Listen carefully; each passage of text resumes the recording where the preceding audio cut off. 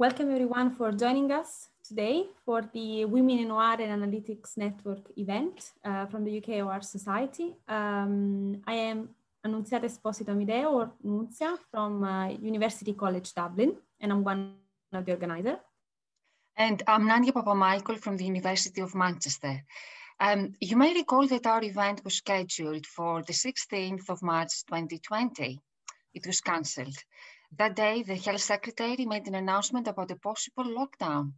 And we officially went into a national UK lockdown a week later. And then, we decided to schedule our event for today. Guess what?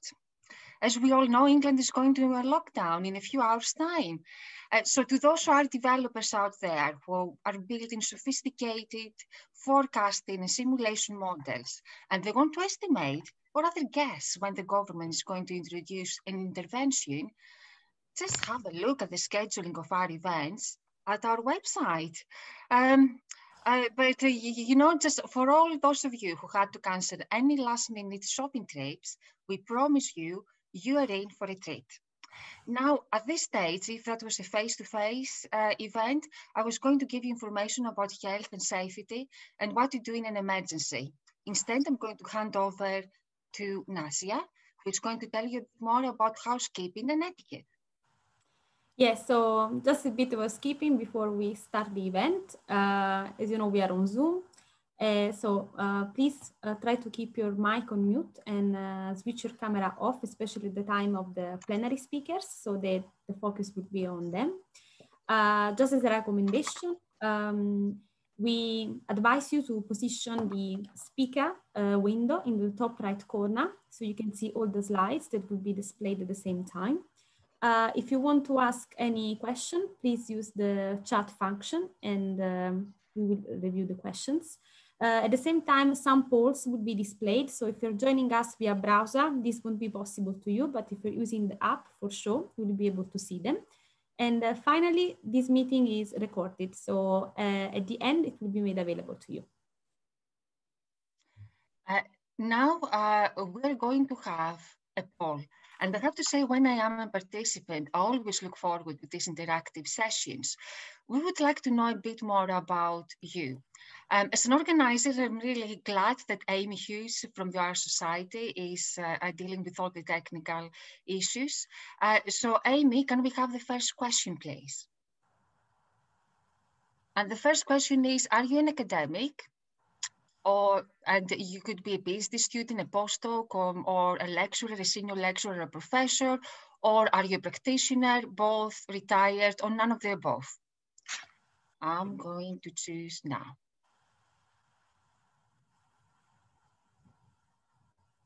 The second question is, are you based in the UK or outside the UK? And the third question is, are you a member of WARAN? Yes or no?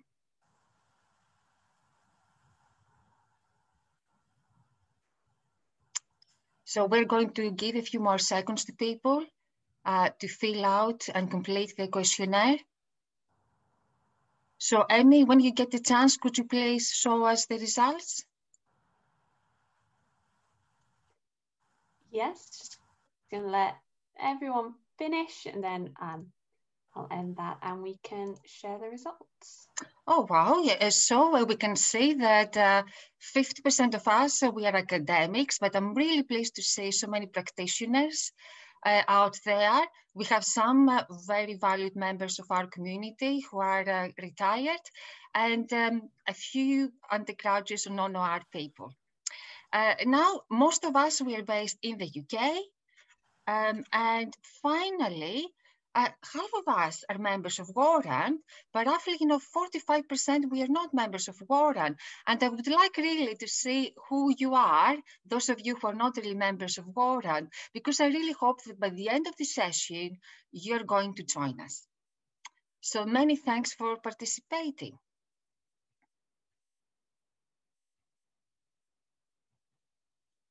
And now I'm trying to move on to my next slide. Yes.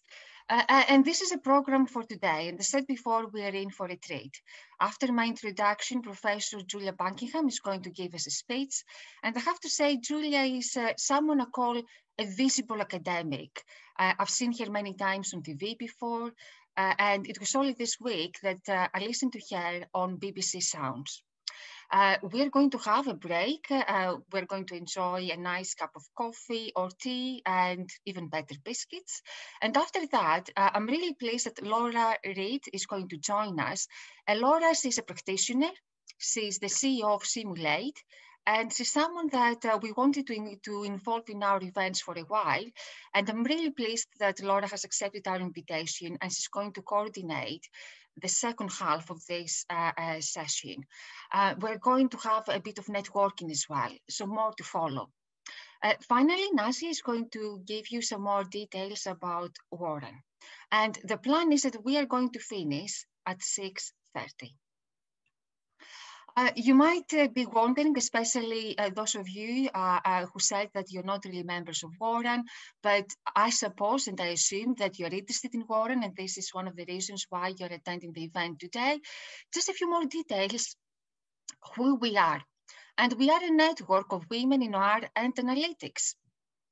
And our objectives are very much in line with the priorities and strategic priorities of the OR society.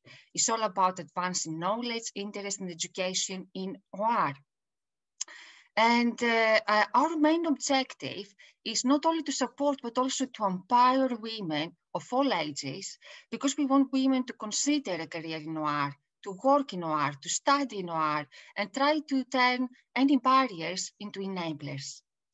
And over here, you can see the logo, and there's some people behind the scenes have been very busy coming up with a new logo for Warren. And I would like to thank all our sponsors that you can see over here. We have a range of academic institutions and companies. So we are very grateful to them. Now, a few more details about Warren. Our chair is Francis O'Brien. And also over here, you can see we have 3 pillars, 3 main projects under the umbrella of Warren. We have Ruth Kaufman, who is responsible for events. So if you have any ideas about new events, maybe you want to organize a session, maybe you have been inspired after the event today and you want to do something, please get in touch with Ruth.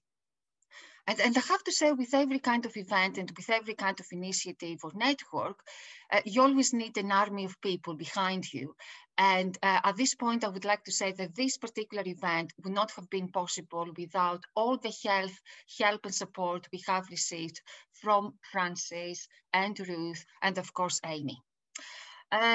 We have another initiative that we are coordinating under Warren. It is the mentoring scheme, and it is our ambition to set up a mentoring scheme for Warren and perhaps for the OR society in the long term.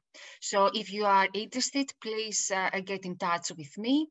And I have to say, 2 inspirational women that have already joined me in this effort, but I would like to hear from more of you.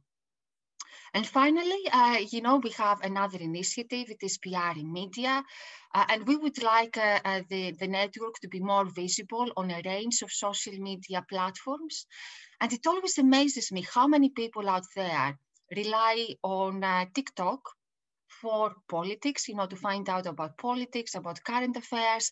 So this really makes me think how important it is to be present as a network and as a society on a wide range of platforms.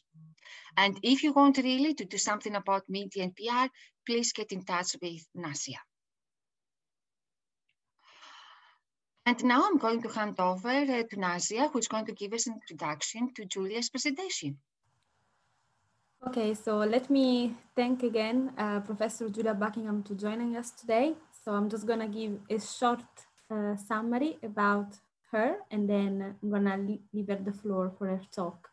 So Julia Buckingham is currently Treasurer and a Trustee of Universities UK, a Director of Imperial College Health Partners and of the National Centre for Universities and Business, a member of the All-Party Parliamentary University Group Council, a member of the Heathrow Skills Taskforce, Chair of the Concordat Strategy Group, supporting the career development of researchers, and Chair of the Athena SWAN Review Steering Group.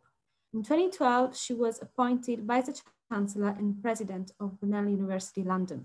Throughout her career, Julia has combined research and education with supporting the broader aspects of academic life through work with the research councils, medical charities, and learned societies. She has published widely in her field, served on numerous national and international review panels, and received a number of prestigious awards and honors for her work.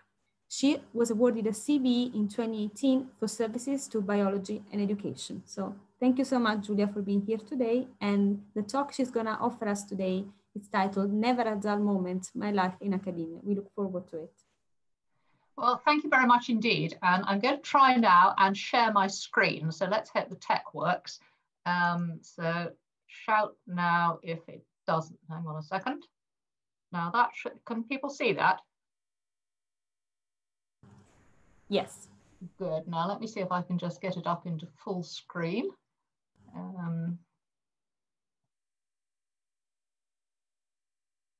Does that still work?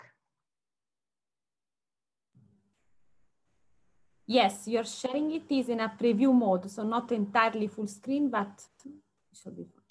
No, well, but you can see the slide. Yes, we can. Yes. Okay. Well, that's great. Now, well, firstly, thank you very much indeed for inviting me along to this meeting. And it seems a long time since March, but you know, here we are again, just at the start of another lockdown and just at the start of another load of challenges for all of us in academia and indeed everywhere else. And when I was asked to give this talk, I was asked to talk really about what it's been like for me as a woman having a career in academia. And in a nutshell, I can say I've had a fantastic time. I don't think I would ever regret it. I've had a really wonderful time, but it hasn't always been a smooth path any more than a career in any other profession has been a smooth path. But above all, I've had a lot of fun, and I think it's important that we all have fun in our lives, even if there are some downsides as well. So I'm going to go back to the very beginning and what made me become an academic. And I'd love to be able to tell you that I woke up in my pram one morning and thought I wanted to be a scientist, but nothing could be further from the truth. I think I had a lovely childhood. I was lucky in that I lived in the country. Looking back on it, I think it's interesting that I went to an all-girls school, and I think in my age group of people, I think girls who went to all-girls schools probably became more academic and were more likely to go to university. But I think I was a very normal child. I liked, my real passion in life was music, and music is still my #1 passion in life. And when I was in my teens, I really wanted to be a professional musician. That was absolutely my greatest joy. But I was also keen on literature, drama. I liked sailing, I liked horses, I was quite sporty. But I always had a sneaking interest in medicine as well. There was something about medicine and caring that appealed to me as well. But as I said, music was my first thing. And it was when I was about 16, I realized that I wasn't going to crack it in music. I wasn't going to be good enough to be a performer, which is what I really wanted to do. I didn't want to be a teacher. So I started to focus on science, and I loved science, but it was a second choice for me. It certainly wasn't the first thing I wanted to do. But I did science A-levels, and I thought when I first started those science A-levels that I wanted to be a doctor. But we had the most amazing biology teacher. She was absolutely stunning. And she just finished her PhD. And this was her first teaching job. And she was so enthusiastic about her research. And I can still remember her classes to this day. And that's what changed me. And I turned down my place to do medicine. And I decided to go off to the University of Sheffield and do a degree in zoology so that I could really focus on the research aspects of biology, because that's where I thought my interest lay. So off I went to Sheffield, which I really enjoyed. I come from the south of England. I hadn't really spent very much time in the more northerly parts of England, so it was great from that perspective. Wonderful countryside around Sheffield and a lovely city. And one of the things I remember about Sheffield that's really stuck in my mind, and I think it's stuck with me as I've gone through my career, was how much Sheffield loved the university.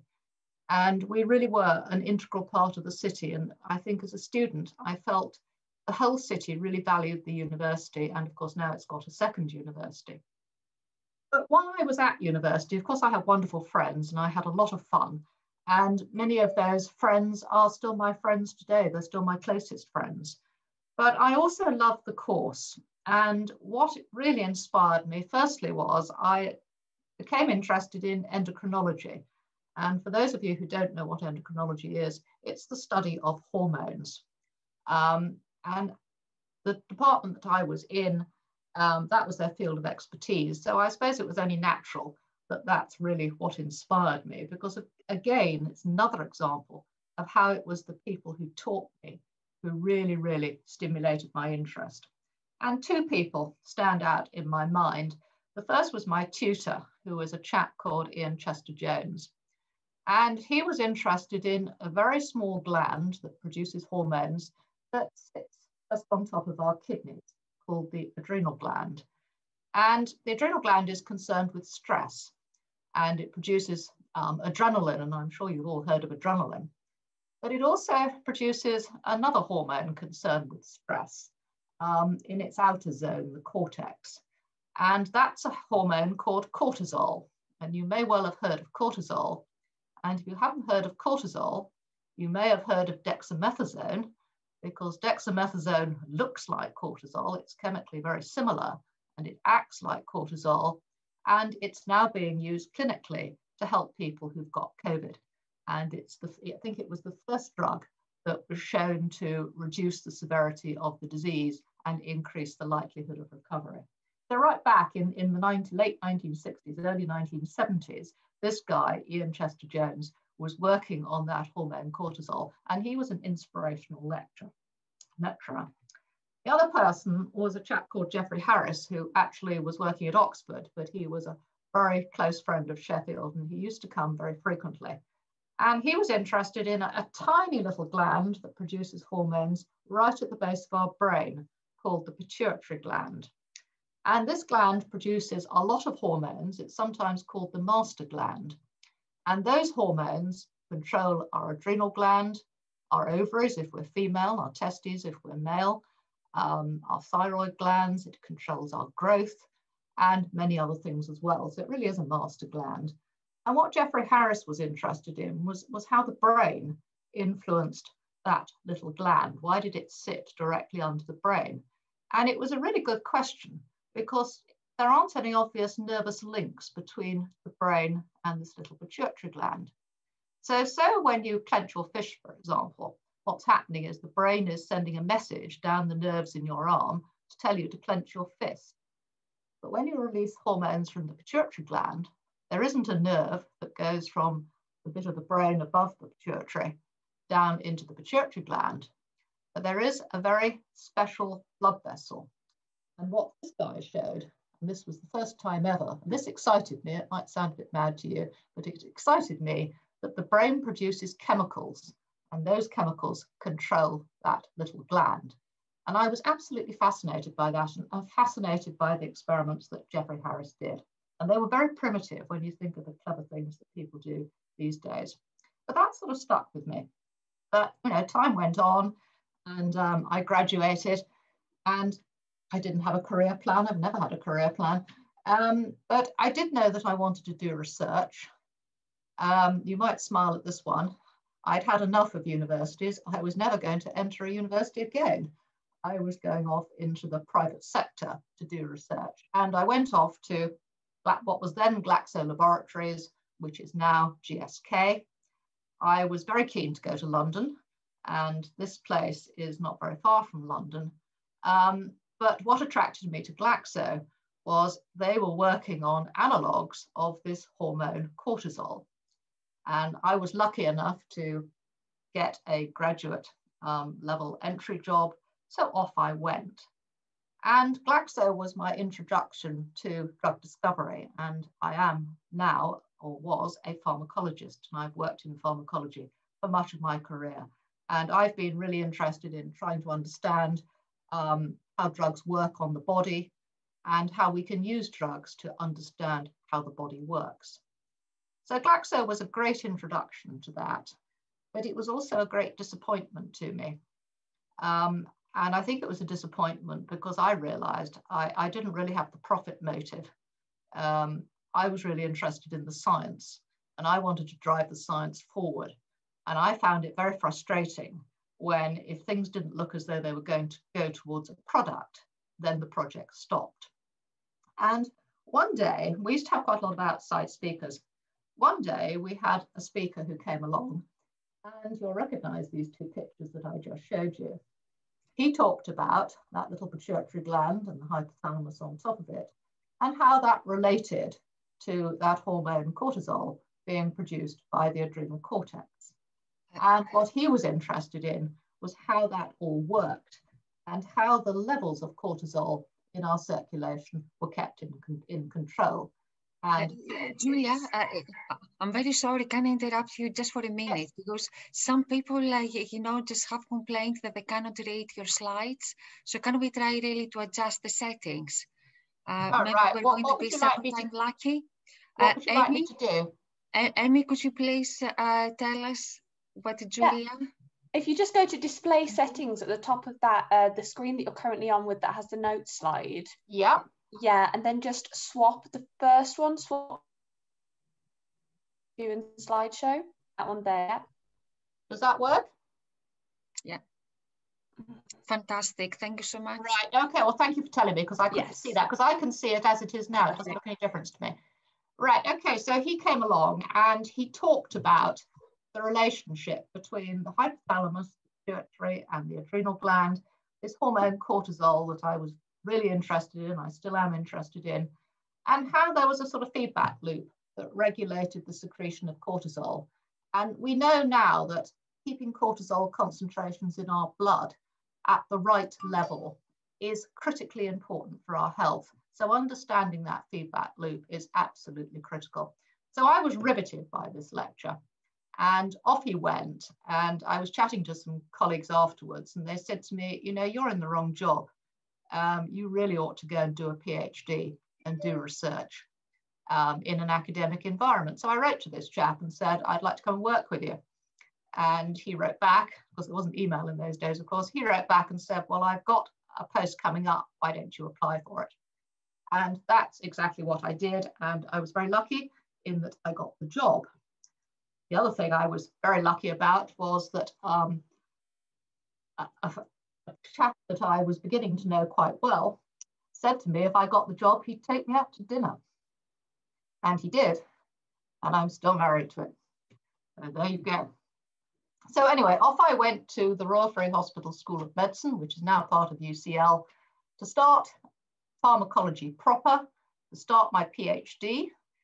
In those days, you couldn't what we call discipline hop. It was a bit disapproved of when I did my PhD. It was, you know, disciplines were very narrow things. So I actually had to do some exams in pharmacology in order to be able to register for my PhD. But that was fine.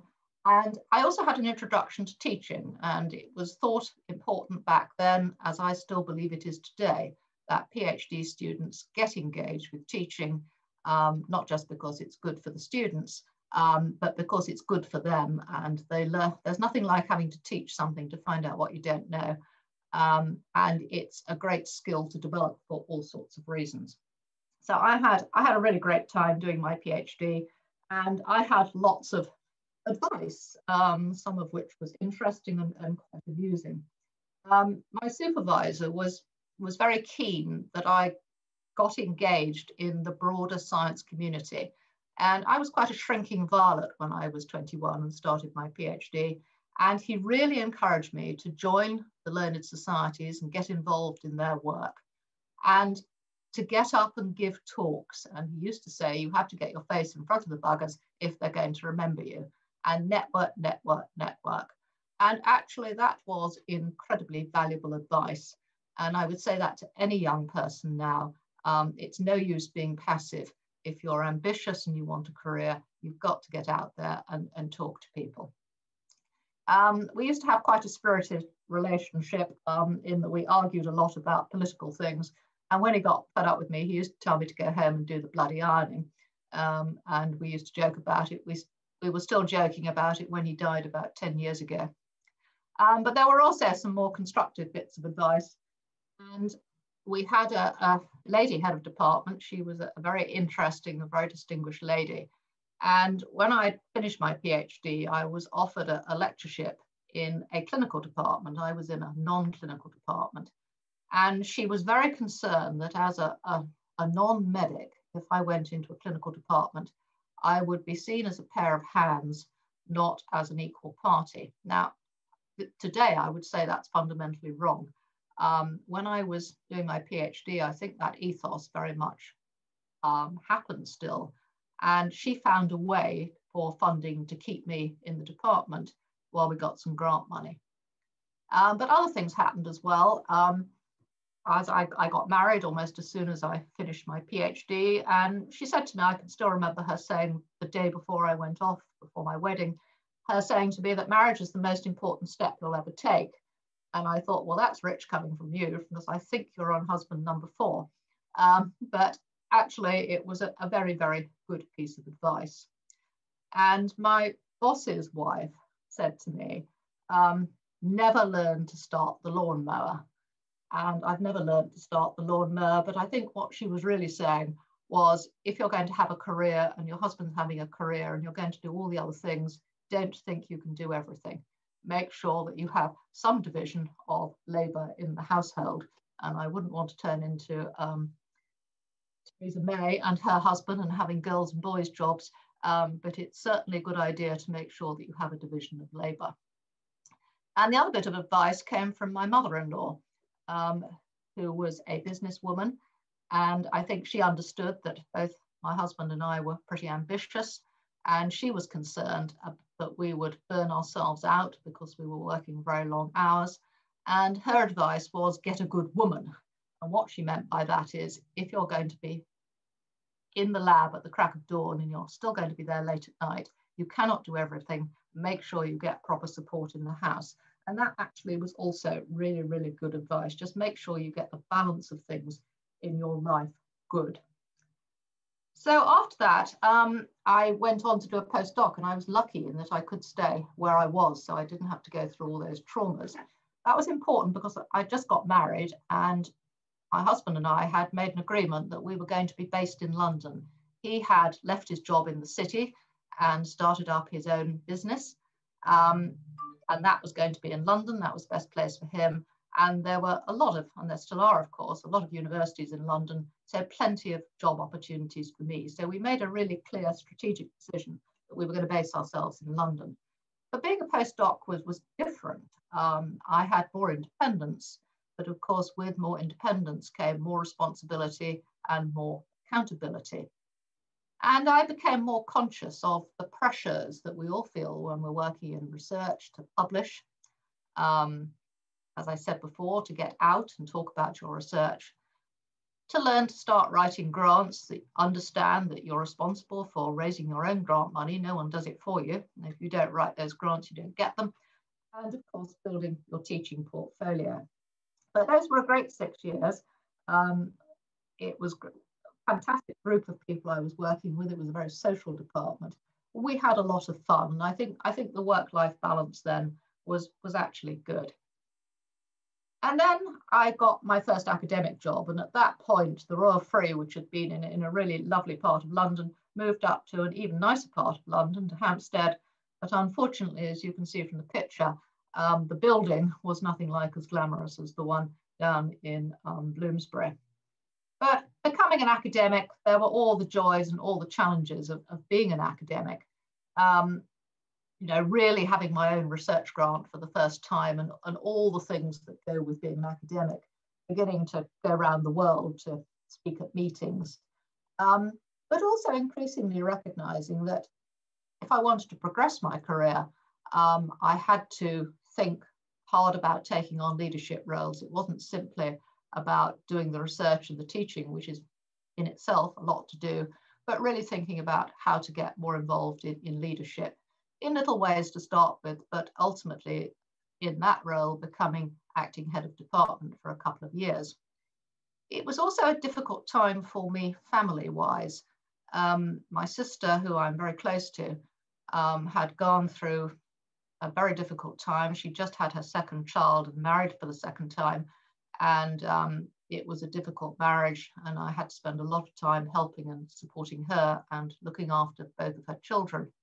And also my father became desperately ill and lived in the West Country in Cornwall with my mother.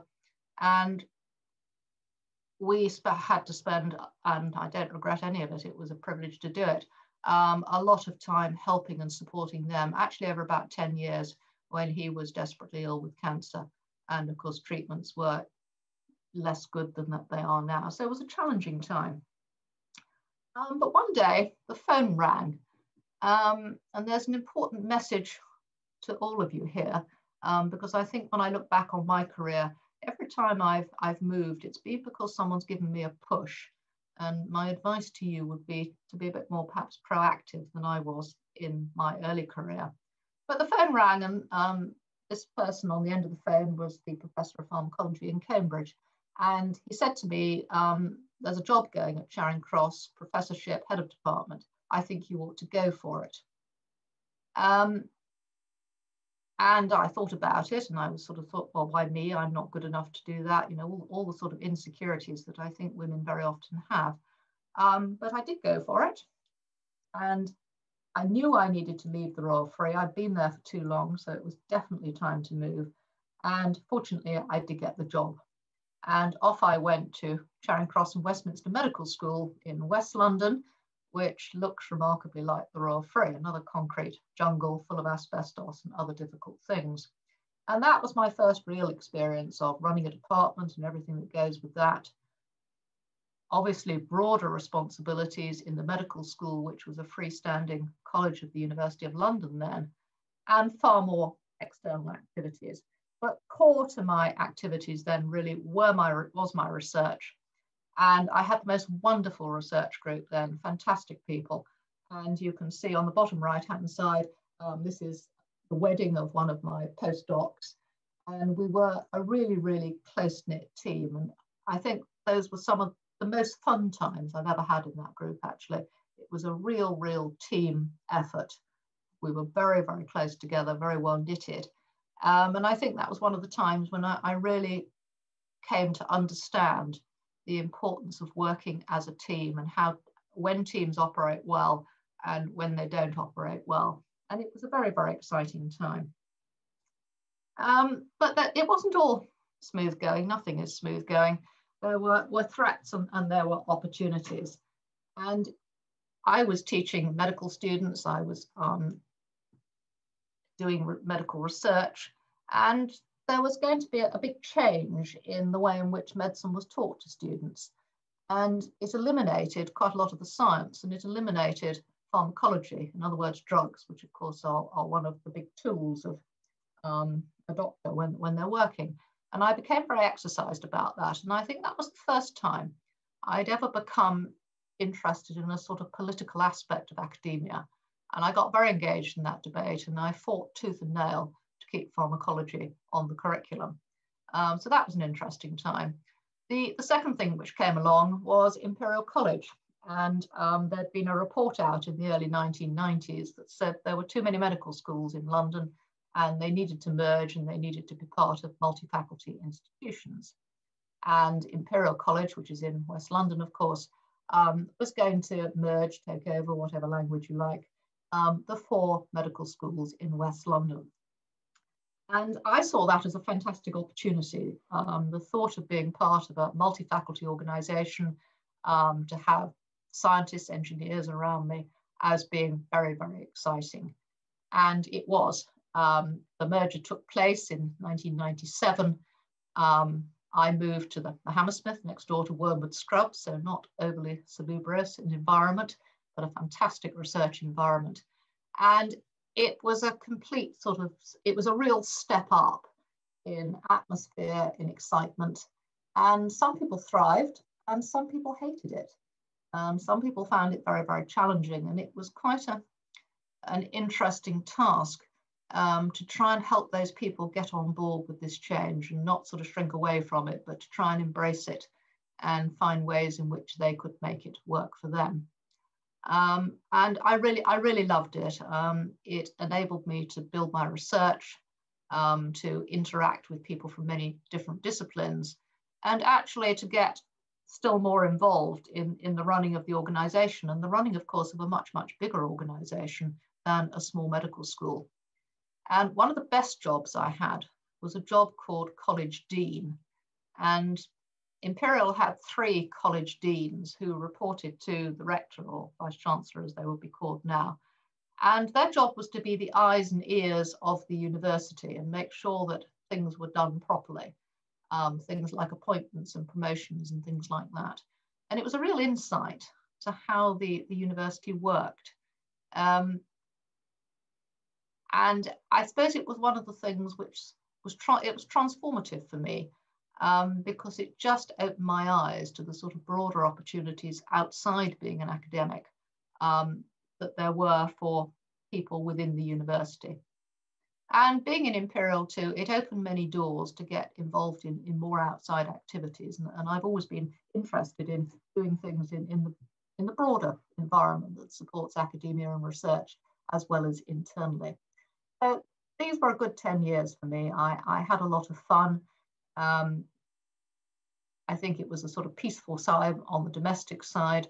And it was just a good few years. And then the phone rang again. In 2007, and it was the then deputy rector who rang me up to ask me if I would be interested in becoming a pro-rector or a pro-vice-chancellor. And I put in an application for the job to become pro-rector for education, which enabled me to have the role of looking after Imperial's education portfolio and all the support services that came into that. And it was a very, very wide brief. And although Imperial's a science organisation, science and medicine, it was very good in having arts activities for the students. And it had a very, very strong music department. And that sort of took me back full circle. There I was with line management responsibility for the thing which is still my greatest passion, music.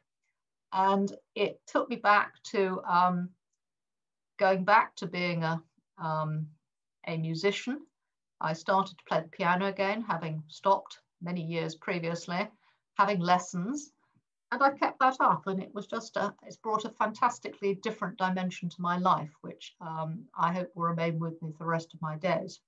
But of course, it also opened my eyes to running the university, and I think it was only when I was in this job that it really made me think I'd like to be a vice-chancellor. And part of that was because I had a really great mentor. And I think mentors are very important to all of us, people who are outside of your line management, but who you feel you can talk to and who tell you the truth, not necessarily what you want to hear, but who tell you the truth. And he was absolutely fantastic. But I really enjoyed those 5 years. I met lots of friends. But I did keep my research going, and I did it through leading a doctoral training centre. And I've always found it very difficult to let go of research. So even though I was doing less of it, I still have that interest. I've still got it today. And I had this great doctoral centre, and we used to have fantastic events every year where we brought all the PhD students together and got them talking about what they were doing. And actually, one of them, I'm pleased to say, who was my postdoc in 1997, is now a professor at Brunel. So that's always nice to see. But then, as I said, I was starting to think about what next after Imperial. And I had decided by then that I'd like to lead an institution. And I was very fortunate in 2012 to be appointed to Brunel. And Brunel is very different from Imperial. And what really attracted me to Brunel was its fantastic track record in attracting students from very underprivileged backgrounds. It does an amazing job in widening participation. But it's also an institution that has a huge sense of responsibility in terms of wanting to produce students who are going to go on and have successful careers, a huge ethos of working with industry, and on doing very, very applied research. So to me, it was a very, very exciting organization to go to. It was also a time of huge change in higher education. And I'm very conscious in the 8 years that I've been at Brunel, I've been talking about a time of unprecedented change in academia. And that's what it has been. It's been a really quite extraordinary 8 years. 2012 was when the 9K fee came in. And I think we saw a tremendous cultural change in universities then, which I think has been challenging for all of us. And the student has become very much the customer in a way that perhaps they weren't before then. But we've also seen big changes in education policy in many different ways, and also, of course, in research policy. So it's been a hugely interesting time. I've absolutely loved it. And I was very fortunate 2 years ago to be elected president of Universities UK, which is a great job. I'm very, very interested in higher education policy, where we're going to, how things are changing. And that is a really, really interesting role to be doing.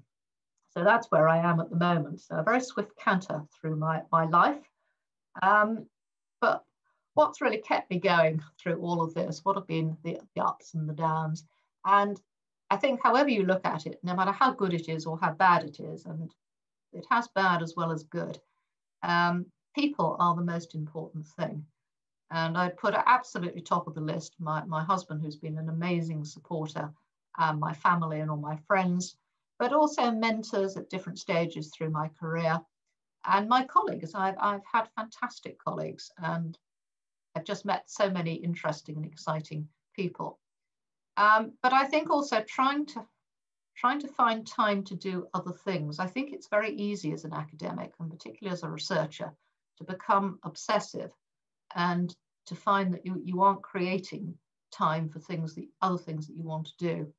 And bringing music back into my life, as I did when I was at Imperial, that's made a big difference to me.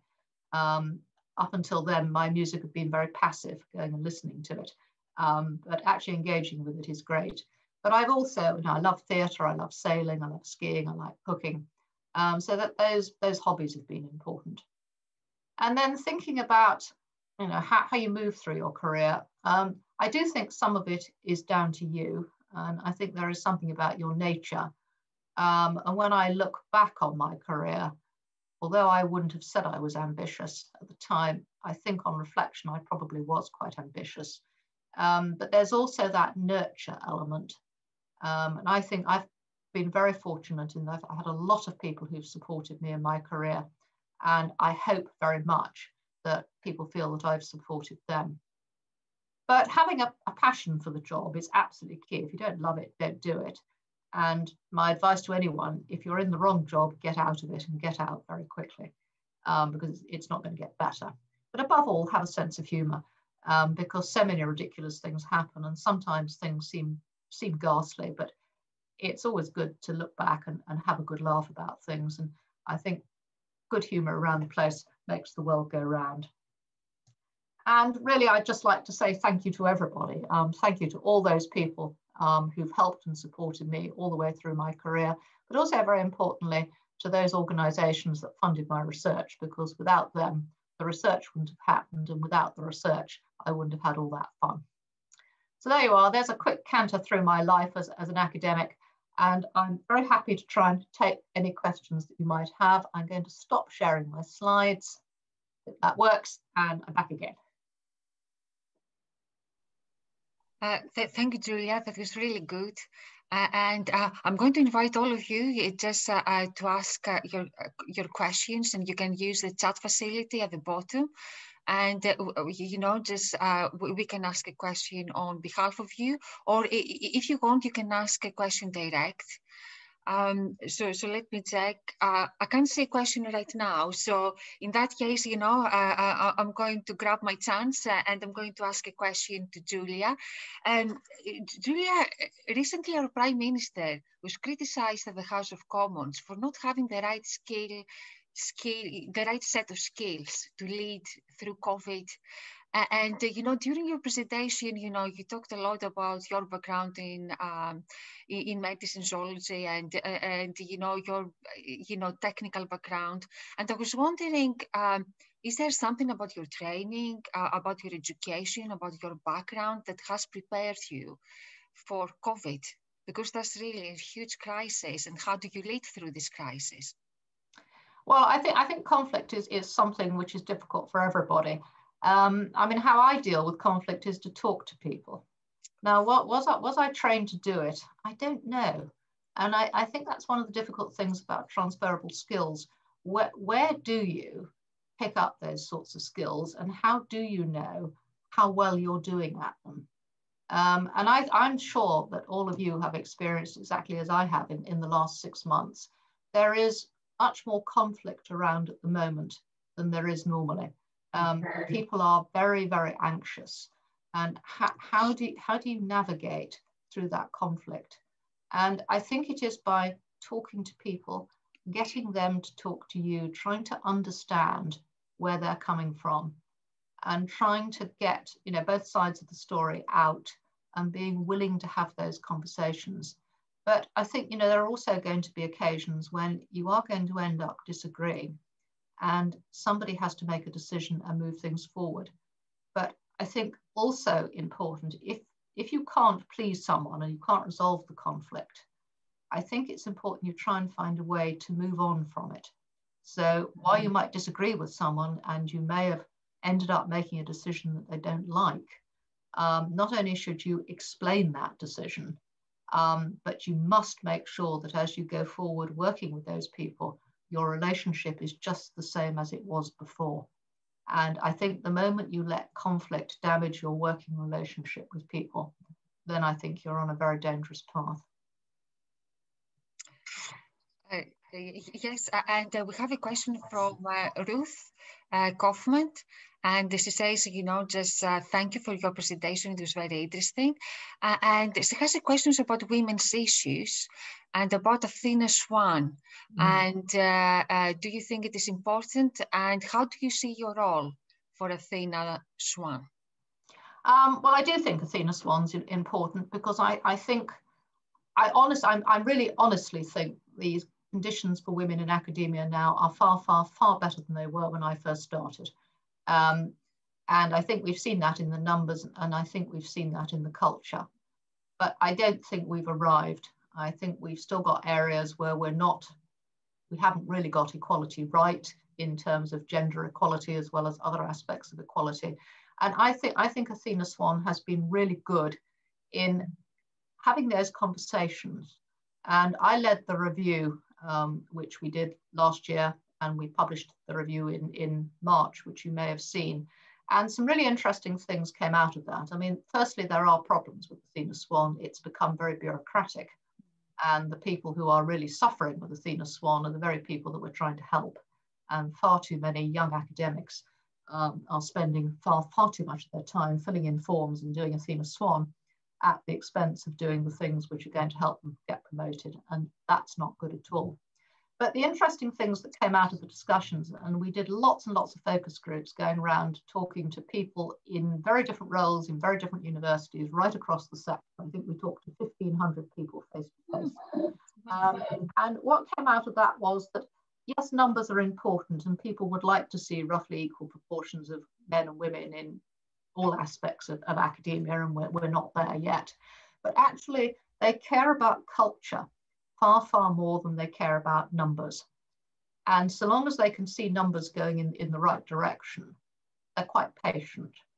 But they really, really care about culture and how we treat each other. And it must be okay to have those sort of difficult conversations so that people can talk about the problems they're facing in their lives, which are holding them back. And I do think it's better. I mean, I remember when I was young, as a woman, you would never have put a photograph of your children on your desk. You probably wouldn't have even owned up to having children because you would have been regarded, you know, you're just going to go off go home and not pursue your career seriously. I think that's changed. I think that's changed a lot. But we still are not there. So I think there's a lot to do.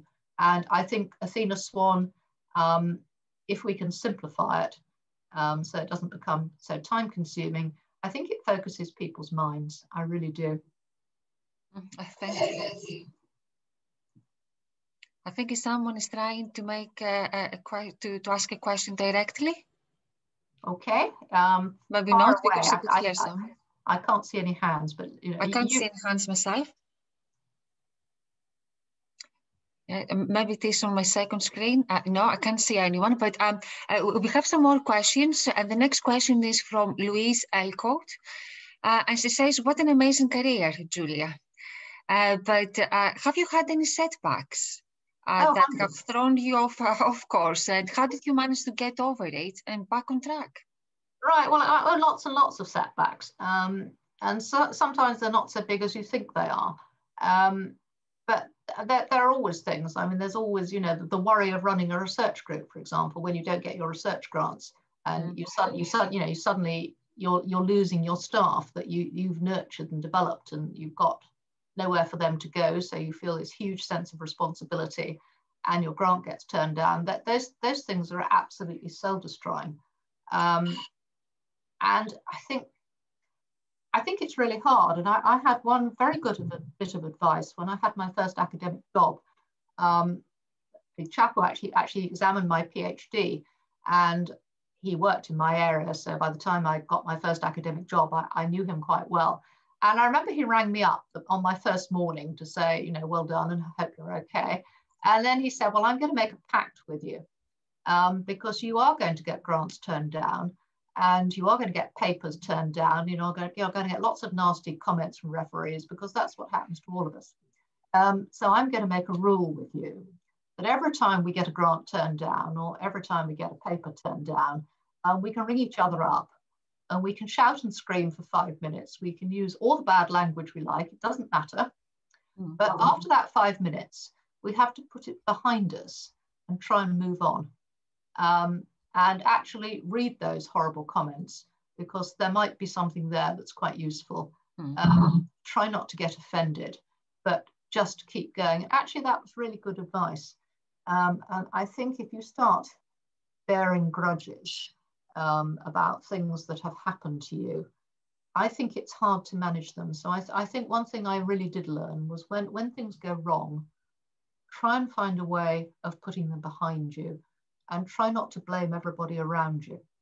And I know we've all been there, and it's quite a hard thing to do, but that's certainly something that I learnt. I think I also learnt too that, as I said, I was very, very shy when I was young, and I'm still quite shy. I had to really, really work to do that networking. I found it really tough. And I found it very difficult to go into a room where I didn't know anyone and start talking to people, or even, you know, go into a committee where I knew everybody, and I was very much the new person. And sometimes you get some sort of diffusers. And I remember when I first went to Charing Cross, and they had this dreadful committee called the Professoriate, which was all professors. And I was not only the youngest professor, I was also the only female professor at that time. And I went into this room with another professor who decided, I think, he was going to mentor me, and so sat next to me. And you know, all these people sort of droned on. I thought, God, when is this going to end? And actually, when am I going to say anything? Because I really don't know what they're talking about. And he sent me a little note, and it said, Professor X is going to say this, Professor Y will say that, and Professor X will say that back again. And that's exactly what happened. And somehow that broke the ice, because I could see the humor in it all. I could see how people are actually, we're all very stereotyped in our behavior. And these people were no different from me. And they're having their little spats. And I guess that's what we all do. And that was a big icebreaker. Yes. Thank you. There is an echo somewhere. I don't know where from. But there is another question. It is a long question. And it's all about confidence. And it is from Beth Tinsley. And the question is, how did you find your confidence grew throughout your life or career? Do you think this is something that comes naturally with time? Or are there any experiences, people, advice that helped? And Beth goes on to say that she relates to your feeling shy when you were a child. So could you please tell us a bit more about confidence and how we can make it happen? I think it's really difficult. And I was certainly not very confident when as I said, I was very shy, very, very shy. And I think I suffered from the usual female imposter syndrome. And I think I've probably felt that through most of my career. So how do you try and overcome it? I think your friends are very important, very, very important. I think mentors are unbelievably important. I really do. People that you can talk to honestly, and people that you know are going to be honest with you. And I think it's no use people telling you you're wonderful and it's all going to be fine, when actually you know it's not wonderful, and you know you've got a problem and you need to try and solve it. It's far, far better to find a constructive way forward of trying to solve it. What I haven't found works. I've had 2 coaches in my life, and I frankly thought they were both a complete and utter waste of time.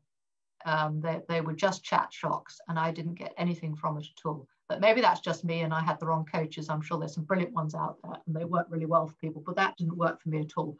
But having really good mentors, and also having colleagues who were prepared to be honest. And one of the things that we used to do a lot, particularly when I was at Imperial, but also, well, actually also at the Royal Free and Charing Cross, was rehearsing people for presentations.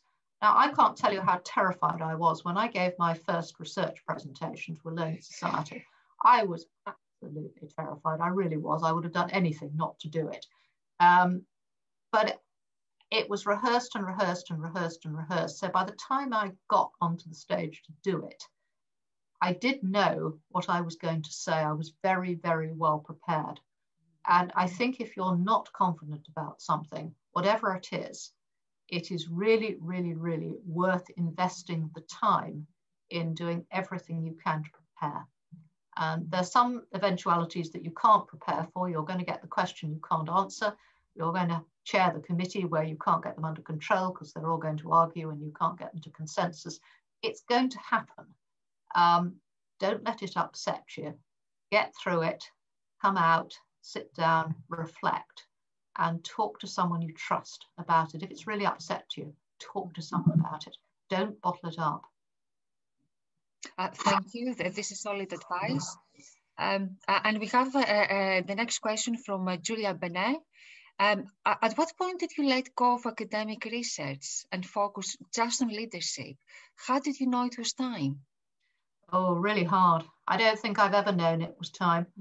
I think it's really hard. I know when I went to do the pro-rector job at Imperial, I did a negotiation. That was the first time I'd done a negotiation. I'd never negotiated anything for myself before. Important thing to learn. I negotiated 1 day a week research. And that was enough to keep my foot in the door. Not enough to do what I used to do, but it was enough to keep my foot in the door, and that was good. And when I went to Brunel, I was a bit wise on that one by then. So I negotiated an honorary contract with Imperial so that I still have my foot in the door in research. Now, that was a bit of a pipe dream because it simply wasn't possible to run the university and run a research group at the same time. That was ridiculously optimistic. But it did still enable me to keep my interest there. I could go to lab meetings and just hear what was going on. So the interest was still there. But the love never disappears from you. And in the last 3 or 4 months, I've been talking to a lot of people about test and trace because I'm interested in the methods that they're using for testing for the COVID tests. And I can feel that passion for science coming back and that real passion to want to get in there and really understand what's happening and get into the science of it. And of course, I haven't got time and I haven't got the expertise now either. But I don't think that passion ever leaves you. It's a curiosity. I think that's really good. I did just if I can make an observation, because during your presentation, I noticed that you were prepared to move institutions. And this is something I've noticed with many successful academics and practitioners. They are willing to move jobs, and very often to move up the career ladder. And I was wondering, this willingness to embrace, you know, just new things and to explore new opportunities, you know, it must be a positive thing. And can you tell us a bit more about this? Yeah, I think it's a very positive thing. And actually looking back on it, I think probably I spent too long in some places, and hindsight's wonderful. But as I said, right at the very beginning of my career, when I got married, we had made this decision we were going to stay in London. So that gave me a bit of choice. And of course, I could have gone a bit around the outside of London as well. But I never had, I do, in some ways, I would have liked to have worked abroad a little bit, but that opportunity wasn't there. So I don't regret it, because I've had such a fantastic home life. But I would say to someone now starting off, if you can find a way of getting some experience overseas, it is really worth it, not because it's better. And I think when I was young, there was an ethos that international people were better than people from the UK, which used to really annoy me. But I do think the experience of working somewhere else is good. But yes, I think being willing to embrace change. You know, the world moves on, and I think we all have to accept the world moves on. And I've always wanted to be part of it. That's always been very important to me. I quite like change. Probably I like change too much. But if you're part of the discussion, you can influence the shape of things to come. At least sometimes, not always. But you can sometimes influence the shape of things to come. If you're going to dig your toes in and you don't want change, you actually, I think, risk becoming a nuisance, because you'll get people saying, oh, well, they'll never agree. Oh, they'll never do that. Oh, don't ask them, because they won't agree. They'll just dig their toes in. And that actually is very negative. And I'm sure none of you are like that at all. But I think embracing change is important. And if you don't like it, it's much better to be in the tent, so that you can at least shape what is happening, because lots of things we can't control. And I wasn't particularly pleased that students are paying 9K fees. I'm not sure you aren't either.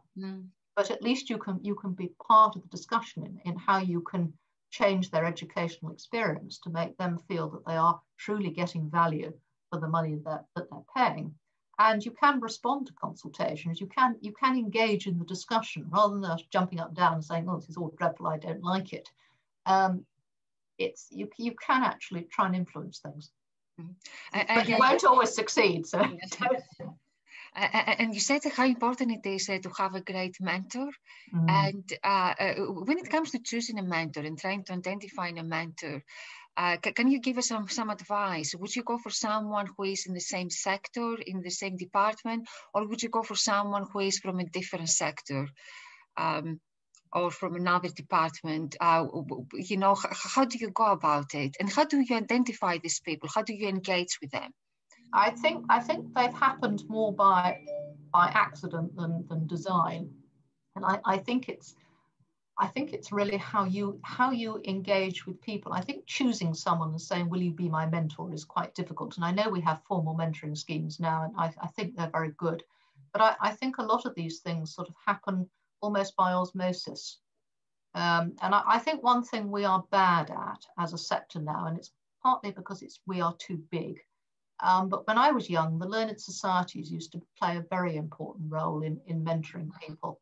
And it used to be the thing that the senior professors looked out for, you know, the early career researchers who they thought had talent. And they made it their business to talk to them and talk to them about their career and what they were doing. You know, the professor from Cambridge who rang me up and told me to apply for that job, that was a classic example of him. I knew him quite well through networking. That was a classic example of how it worked. But I think having people that you can talk to, certainly out of your line management, I think it doesn't work if it's in your line management because you've got a conflict. I think also out of your department. And I think there's a lot to be said for outside of your profession, actually. And I think we don't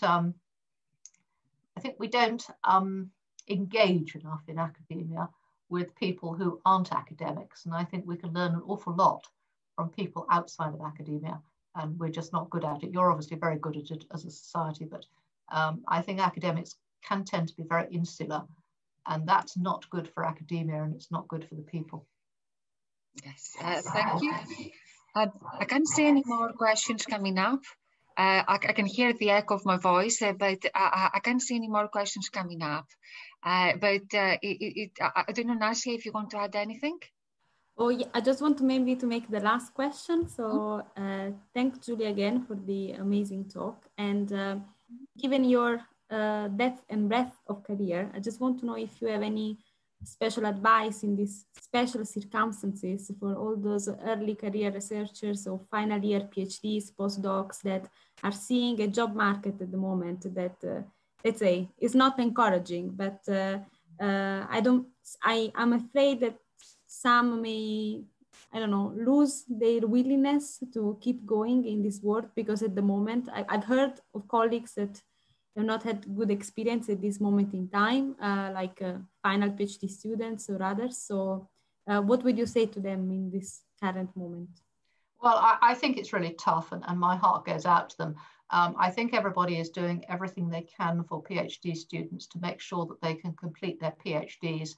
And I really would say to all of you, stick in there and make sure that you get that PhD, no matter how tough it is. Try and find a way of keeping at it. But I think in terms of the job market going forward, of course, it's tough at the moment. It's tough for everybody. But I think just a couple of rays of light for you, because I'm sure that's what you'd like. There was a very interesting report out from the Resolution Foundation in May 2020.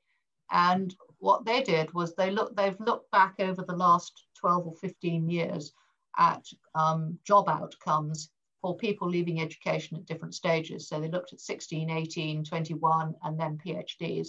And there is no doubt the higher the qualification you've got, the more quickly people got back into well-paid graduate level jobs. So I would say to PhD students, the jobs will come. They may not be there at the moment, they will come. That'd be my first bit of advice. My second bit of advice is that the government has promised a big investment in research. It's still talking about an extra £22 billion going into research. So there should, in theory at least, be more research money for people. So keep the optimism up.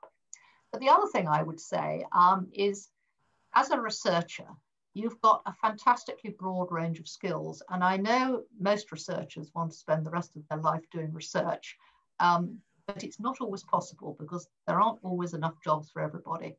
And I think it's important that you spend time and you talk to careers advice people to look at the very broad range of things there are for people with a PhD, because you've got a fantastic range of transferable skills. All the skills that our employers are looking for are in a PhD. You're analytical, you're going to take an evidence-based, you're good communicators, you're good team workers, everything that employers are looking for. So if the door isn't going to open for you for research, don't feel you're a disaster, please. Just think you're going to change direction a little bit, because you're still going to have a stellar career. People, we need people like you. So go for it. Thank you very much. And on that note, we're going to finish, and a virtual clap. Many thanks, Julia. That was really amazing. Many thanks for being with us today. And there are some lovely comments, just in our chat facility from Beth, from Dorian, who is based in the Netherlands, from Dilek, from John Ryan, and so on. So thank you very much for coming today. I'm going to share my screen again, because I want to show you what to expect in the second half of this presentation, if the system can allow me to move on. Yes, so I'm pleased to say that we're going to have a well-deserved break for 15 minutes. And I'm sure all of us would love to have a nice cup of coffee or tea or biscuits or anything else you fancy, perhaps a glass of wine. In the second half of the session, we are going to have a networking activity that will be led by Laura Reed. we're going to have a couple of networking sessions, and then we're going just to give you some more information about water. So for the time being, you know, just we look forward to seeing you soon, and thank you again to Julia. It's quite far on in some people's lives. It's quite late in my life. And then it's scary because you stick yourself out there and you know it's a stupid question you're about to ask because everybody else has understood or because it's off pattern. Because why wouldn't the speaker have said it if it was important? So why would you? And yeah. And I have to say, I'm so sorry, Laura, because we seem, you know, a few people had to leave. You know, just I think whenever we do things, you know, there is a reflection bit, and I think perhaps, you know, just the first half of the session was, you know, slightly longer. But a few people have left us. But on the positive side, it feels like a very cozy environment, don't you think? It's very cozy and nice. Yeah, friendly environment, which is what... Yeah, a very friendly environment. This is the way we like it. So perhaps, you know, we can make a start. And I'm going to share my screen.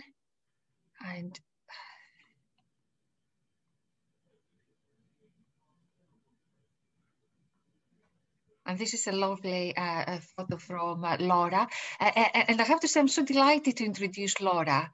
And Laura, you know, many of you might, you know, have come across her work because she's the CEO of Simulate, and we don't really have that many female CEOs around us.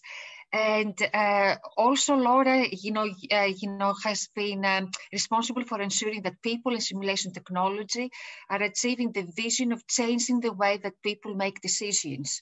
And in the profession of OR, I think this is really our bread and butter, how we can make people, you know, take better decisions. That's very, very important. But I was really, you know, just impressed because, you know, just Laura has a background in maths, statistics, and OR. And in her career, you know, she has worked for the NHS, large corporations, and now she is with Simulate, and she has a passion for business. And I think in life is very, very, very important to have a passion, you know, just about the things. And it's all about how we can enable people in the organizations to grow and move forward.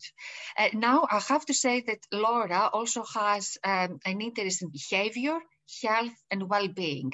And in the last few months, you know, all these three things have been very, very important. And I'm really impressed, Laura, because you also have an interest in mental health. And how many of us can find the time to do other things outside our profession? And Julia said before that it's very, very important to do that. And you have excelled because you became a trustee of Penumbra. And this is a leading Scottish mental health charity. And in 2015, Laura became the chair of the charity. In 2015, she became, you know, just a trustee. And then, you know, just Laura went on to become the chair in 2019. If all this was not enough, Laura is also helping two little people at home, her two daughters. So, you know, three things: the CEO of a big company, a chair of a charity, and a mom to two daughters.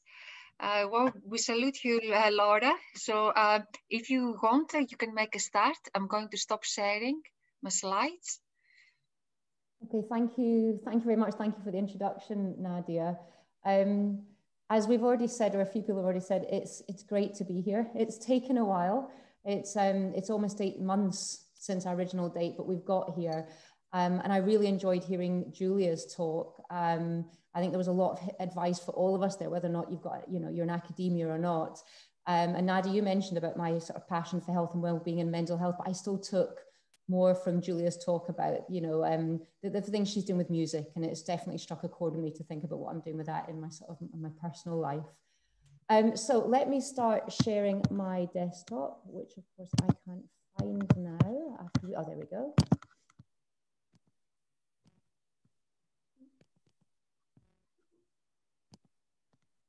Okay, so can you see PowerPoint or see a slide?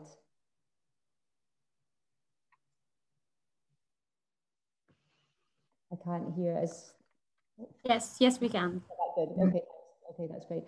So, interesting first slide, huh? Why have I put this up here? This used to be my favorite place when I had to go to a networking event.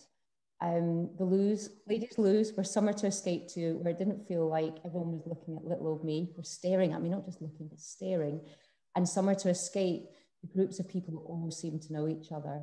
I mean, I know I wasn't the only one that had this tactic. Quite a few friends and colleagues have done the same. There's either the loos or there's the trusty phone where you can appear to be engrossed in a really urgent and important email. And yeah, I really, really enjoy networking now, and I look forward to it. And today, what I wanted to do as part of the intro before we go into our own networking sessions was take you through the process I went through to change my attitude to networking.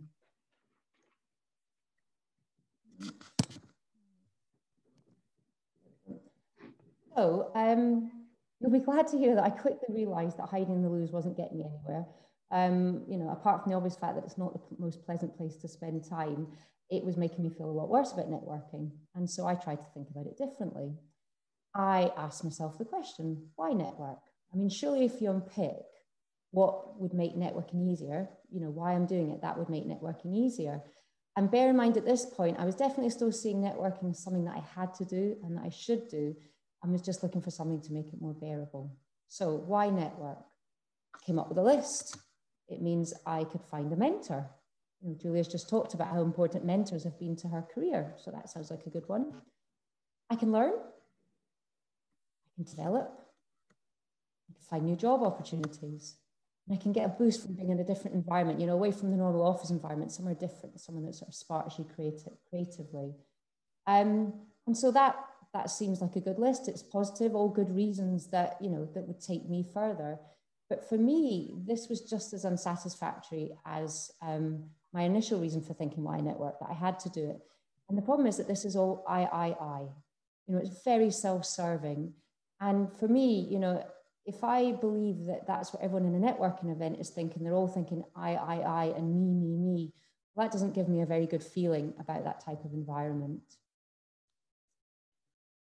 So I'm going to quick exercise now with everybody. You're only going to get about a minute to do this, but I want everyone to think about an event from their past.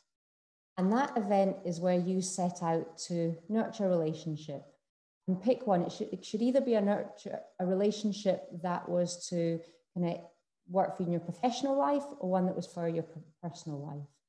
I want you to have a think about it. If you want to, jot down a couple of lines about it, how it happened, who it was with, and how it made you feel.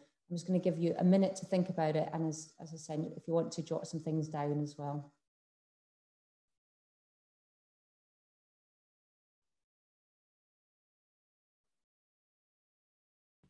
So could you repeat the question, please? Yes, of course. So think about an event where you set out to nurture a relationship, and it's either to be where the relationship is going to benefit your personal life or your professional life.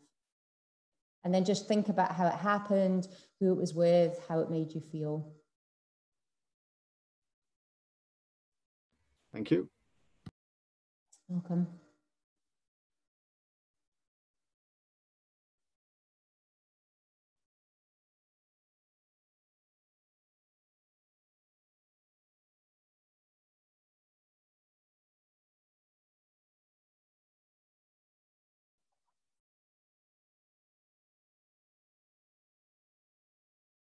Okay, going to move on now. Boy, a minute feels a long time when you're sort of sitting here in silence. So with those in mind, I'd like you to try and fill in the gaps in these word fragments. Don't take any time to think about it. Just write down the first word that you think of when you look at each of these three words. And I'm just going to give you something like 10 seconds for it.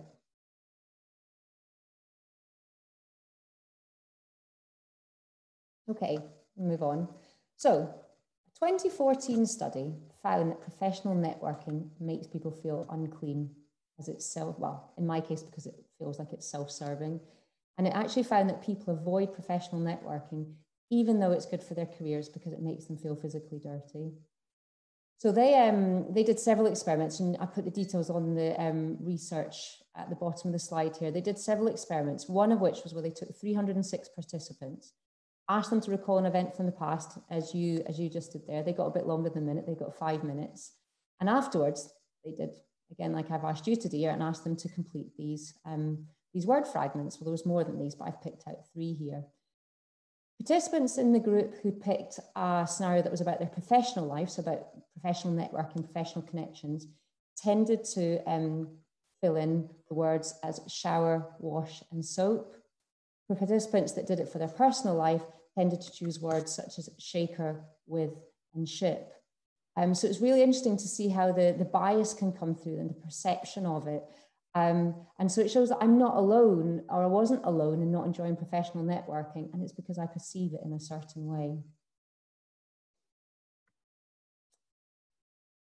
So after I came up with that list about why networking, and I realized that list was unsatisfactory for me because it was I, and me.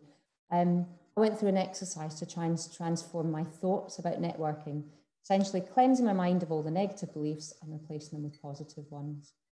And I mean, we'll all be aware there's your thoughts and beliefs, they shape your world. They're so powerful. You know, scientists have found that a lot of our beliefs come from our childhood and from our family, sort of our family environment. So they're really ingrained in us, and they influence how we behave and how we view and interact with the world. You know, our beliefs have a huge impact on what we do and whether we succeed. And one way to classify beliefs, as I've got on the slide here, is about enabling beliefs and limiting beliefs, which I'm sure, you know, some of you will have come across. And enabling beliefs are the beliefs that empower us, and they encourage us to try, they encourage us to take risks, and they help us go forward, they help us grow. Limiting beliefs are the ones that restrict how we see the world. And the way to think about this was, if you think about how, if you were looking at the world through the peephole in a door, and the scope's limited, and you can't see all that there is to see. And if you were to look at the world through a lens, you know, through the peephole in a door 24/7, just think how much of life you would miss. And limiting beliefs act like that peephole. They keep us from seeing everything that's out there in the world. So you have enabling beliefs and limiting beliefs, and you can change a belief. After all, a belief is just a practice, simply a practiced thought. However, it is a very well practiced thought. You know, think about the ones that we've carried with us since childhood. So it's not easy to do, but it means that we can do it and realize our full potential. And so some examples of enabling and sort of limiting thoughts. What have we got here? So I'm not able to do that. And where you could think about that in an enabling way is, I'm intelligent, if I work hard, I can learn most things. A good example for me on that is presentations. You know, presentations, they're not my thing, but I'm here today and I do them in other places as well. I mean, it is about, you know, I've definitely had to sort of transform my thinking about presentations. I can't succeed, so there's no point in trying. You know, the good old fear of failure, it's always there for people. And the way to think about it is, you know, this might just work, so it's worth me giving it a go. If it's not happened yet, why should it ever happen? How can you think about that differently? Well, if you think about it, there's got to be a different way to make this happen. There's got to be a different way to look at this. And if I can make this happen, it's going to be a real game changer. And then the last one that I can't believe that I'm actually finding myself thinking now and again, or more frequently, I suppose, is that I'm too old for this. And I suppose the cliched one in that is that you're never too old for things. If that doesn't work for you, it's more a case of, well, the older I am, the more lived experience I've got and the better chance I've got of succeeding. So limiting thoughts and enabling thoughts. And how did I approach these then with networking? I worked through an exercise, as you see on the screen here. And I first set out and thought, right, well, okay, what are the limiting thoughts that I have? What's the not so useful beliefs? My limiting thought was, I don't have enough of relevance or experience to talk about with people, meaning that networking is just false and manipulative. You know, that feeling of it being unclean and being self-serving. When I thought that way, it meant that I was thinking things like, you know, I'm not seen as an expert or a significant player. People there aren't going to be interested in what I'm interested in and passionate in. And then for me particularly, I was quite terrified of letting the simulate down. I didn't want to let the business down and give the wrong impression of them. The behaviors that it would mean that I sort of exhibited unfriendly body language, you know, eyes down, arms crossed. And that's if you even got to see me, because otherwise I might be hiding, as we talked about at the beginning, you know, away in the loos on the phone. And the results from that are that, you know, nobody approaches me because I don't look approachable. And it just reinforces that negative image of networking and becomes a vicious cycle. So I then went through the exercise of saying, well, what happens if that limiting belief just completely disappeared? What impact would that have on what I could achieve? So I turned the limiting thought into an enabling thought. What would happen if I did have something of relevance and interest to talk about to people? And so it meant that I started to think about, well, you know what, I'm really looking forward to engaging with people. I'm looking forward to what I can learn and what I can share with them. And, you know, I started to think things like, well, I'm sure I can help people. I'm really curious about the people I'm going to be speaking to today. And a lot of people here probably feel the same way as I do. I set out the behaviors, the way I wanted to, the things I wanted to do differently. So I'm going to actively listen to people, and I'm going to show that I am curious because I'm going to ask questions. This one, a good one, because it can throw you. I'm going to have a well-practiced answer, you know, a 30-second pitch that question, tell me about yourself. And I'm going to look out for people on their own who are probably feeling the same way I do, and I'm going to try and involve them and include them. And what's going to happen if I sort of look to the future, and if I, you know, am able to change my thoughts, bring in these new behaviors, the conversation will flow. I'll find I've actually helped someone because I've shared with them my experiences. I'm going to feel like I've really accomplished something. You know, I put myself outside my comfort zone and accomplished something in a space that's not a natural one, and I'm actually going to have fun. So, final slide. What's the steps to take this forward? Work through the table that was in the previous slide and get clear on your alternative outcome. You know, it's a bit of effort to do that. I mean, I didn't just sit down and jot through that. It was a bit of work. And in fact, I used a colleague to talk me through it and sort of pull things out of me. Perhaps you even want to narrow down the table and it to be one element about networking. Maybe you find it really hard to break into a group. So make it focused on that. Take time and to do that. Then it helps, I think, to pick one behavior at a time and put it into practice. That, you know, I had a few behaviors listed there, but it's much easier to pick one, practice it till it becomes a habit, and you'll feel you're winning at that, and it makes it easier to pick another behavior, take that to your networking. You know, it's you're not going to go overnight from one extreme to the other, but this will help you to do that. When you hear that voice of your limiting belief, you know, the internal voice that's saying, you know, I can't do this, or networking's hard, or it's false or manipulative, just recognize it for that and realize it's not set in stone and you don't have to listen to it. And, you know, the final thing is believe you can change. I mean, that's a really good example of another limiting belief, isn't it? I can't change. Yes, you can. Everyone can. So we need to believe that we can do that. So in fact, the next step, our very next step, is that we're going to go into the breakout sessions and get on with some actual networking. We're having 2 sessions of 15 minutes each. My understanding is, and I'm sure I'll get corrected if I got this wrong, is the tech will be put automatically into groups just now, and then the tech will pull us back into the auditorium at the end of our first session and then place us into our next one.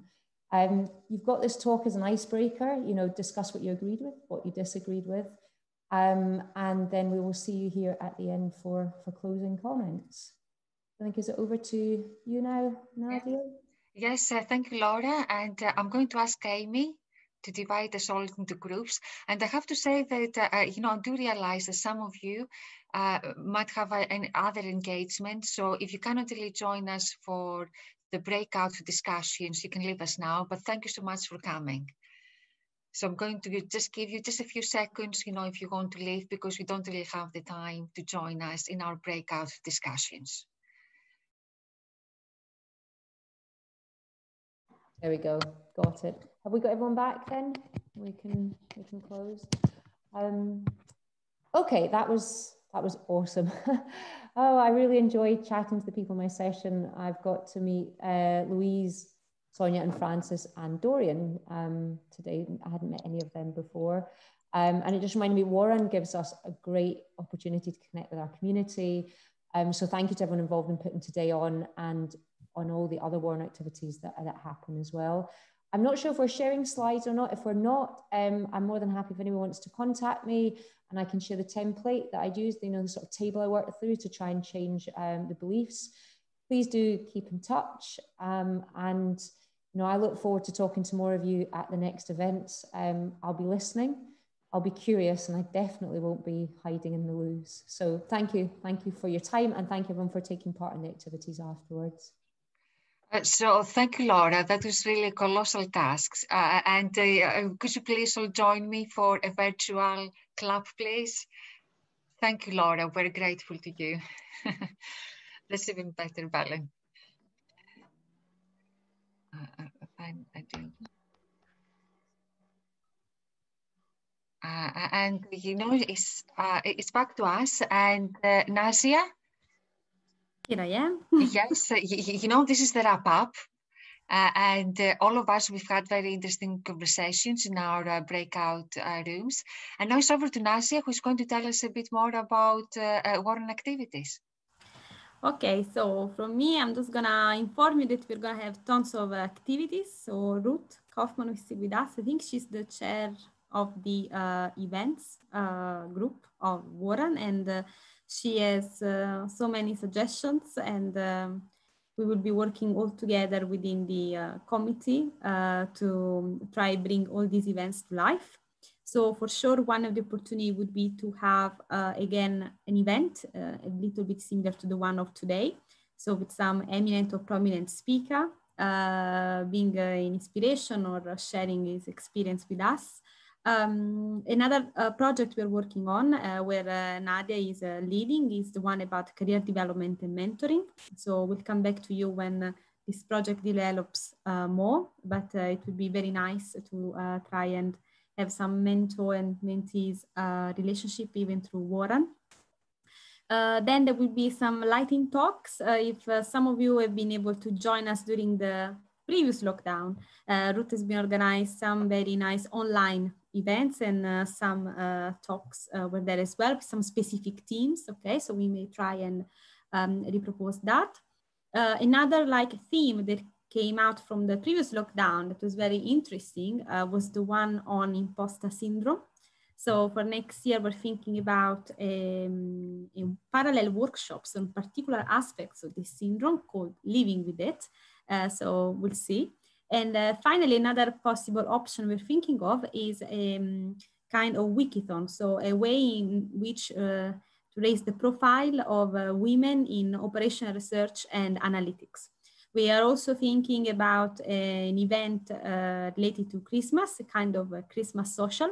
We'll come with more details sooner to the time, but please follow us for our calendar of events. As you can see, we have many ideas, and we'll try to inform you about everything. So thank you. Thank you, Nazia. So 45% of people, you know, participants at the very beginning, you know, you were not really part of Warren.